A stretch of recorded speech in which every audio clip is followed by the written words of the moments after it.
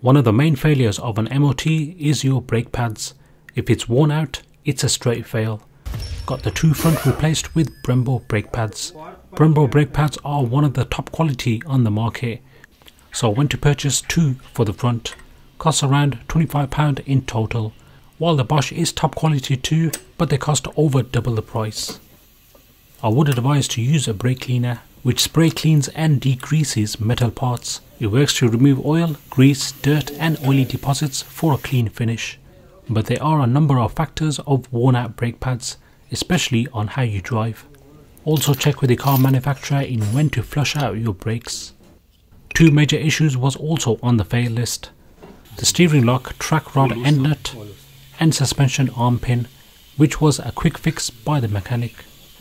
Having a retest MOT done from the same garage is free, as long the issues can be fixed in that same garage.